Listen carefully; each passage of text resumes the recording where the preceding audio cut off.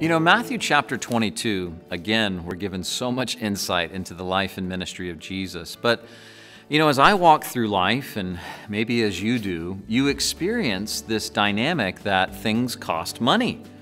And some people, if they're not careful, can fall into the love of money. Well, Jesus speaks to that a little bit in Matthew chapter 22.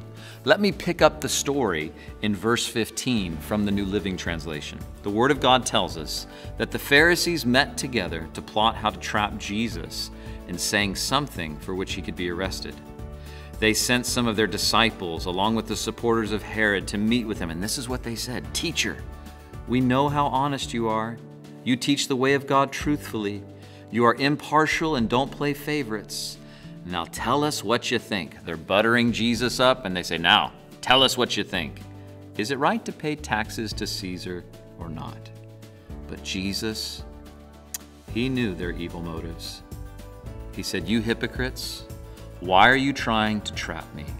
Here, show me a coin used for the tax." And when they handed him a Roman coin, he asked, "Whose picture and title are stamped on it?"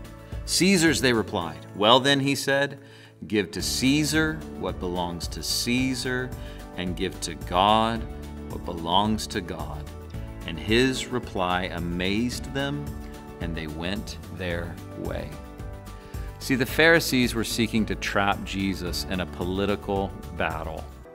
Ever been in that situation before?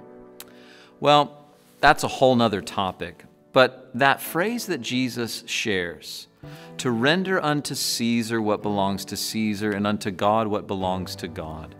See, here's the deal. God's not after your money. God's after your heart.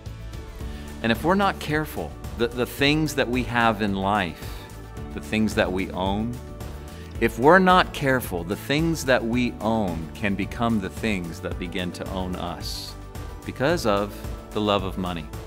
Let me encourage you this morning. Render unto Caesar that which is Caesar's. Pay your taxes, yes, but also give your heart to God.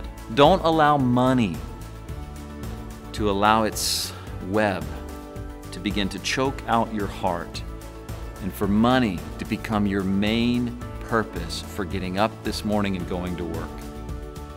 Allow today to be lived for God's glory and the good of others. Allow today your heart to be given to God, because that's what Jesus says. Give unto God that which belongs to God, and God is after your heart.